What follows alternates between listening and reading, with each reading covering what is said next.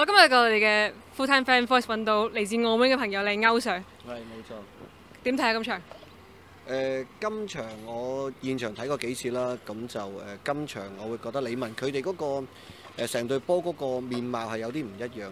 咁特別喺比賽初段嗰個掌握相當唔錯。咁過去都有個弊病就係開賽初段好容易會失波啦。咁睇翻今場呢，從一個整體個面貌上面，我覺得佢哋喺成場波嗰個拼搏精神真係貫徹全場啦，由第1分鐘去到第90幾分鐘。咁第二個就係我會覺得李文今日佢個打法呢係我覺得會係更加適合佢呢一隊波。咁佢簡單啲。喺嗰個中場或者喺進攻上面呢，就比以往更加簡單直接。咁我覺得即係今日睇到李文嗰個整體對波嘅發揮嘅進步啦。咁亦都喺部署上面，我覺得亦都係防守做得相當好啦。雖然對方都有好多嘅攻勢啦，咁但係李文亦都有唔少即係話一啲嘅機會啦，去到爭取到入球。咁所以今場波我覺得係有一個幾大嘅進步啦。我覺得李文。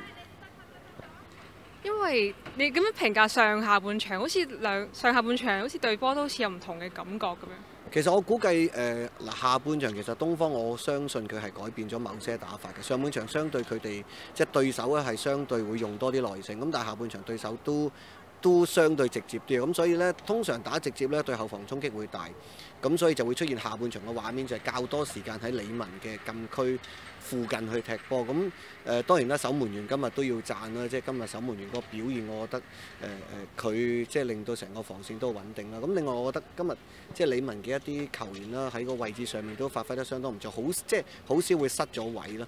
咁當然即係啦，咁所以我覺得下半場出現咁嘅戰局都係正常。咁始終對手係整體嗰個實力係會比李文高啲啦。咁所以有咁嘅發揮，我覺得係相當收貨咯。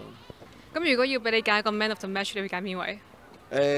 可能貪心啲，因為我係嚟自澳門㗎嘛。因為嘉恒嘅情況呢，就其實開波好快已經傷咗啦。咁但係即使傷咗都好啦，其實你見到好多李文嘅一啲上去傳送突破呢，其實嘉恒都有佢個作用，而且應該係上半場我冇記錯，左腳有個射波俾對方守門員擋到啦。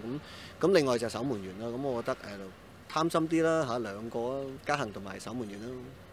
快啲好翻啊，梁嘉！嚟緊4月14號，我哋菁英盃會喺旺角4點正對夢想 FC。好，加油！加油！親愛嘅尖，足總盃緊要啲，你哋要加油啊！菁英盃濕碎我哋嚟得㗎啦！